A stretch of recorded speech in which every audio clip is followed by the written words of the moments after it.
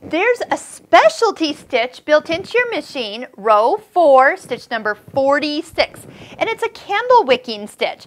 Now notice when you pull it up, the foot has a question mark on it. That means that is a foot that does not come with your machine, and you'll need to check out your manual. Now that is a candle wicking foot.